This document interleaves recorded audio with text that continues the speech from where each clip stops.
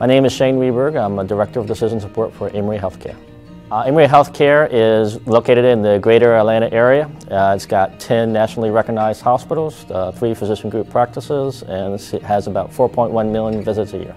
Like every business, Emory Healthcare at that time used spreadsheets to email them out and gather data or provide reports that way.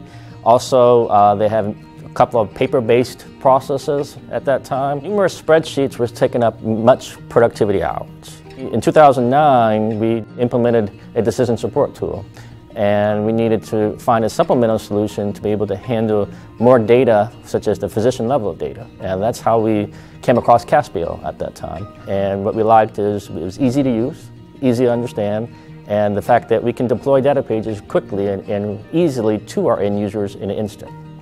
Being able to have an application where we don't need to email spreadsheets, where we don't have to compile things back together, we don't have to wait for paper to come back to us.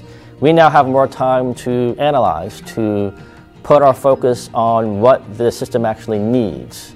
And so Caspio was critical in that part because we were able to develop these applications, make them instant onto your phone or at your computer, and you can click on it. And they were able to look at their data and then know that's what we're using to tell them this is where we need to go for the future. The way I would recommend Caspio to another person like myself in a hospital setting that is starting to have lots of reports come their way, lots of needs for data analytics, is to start with Caspio because it's easier to learn.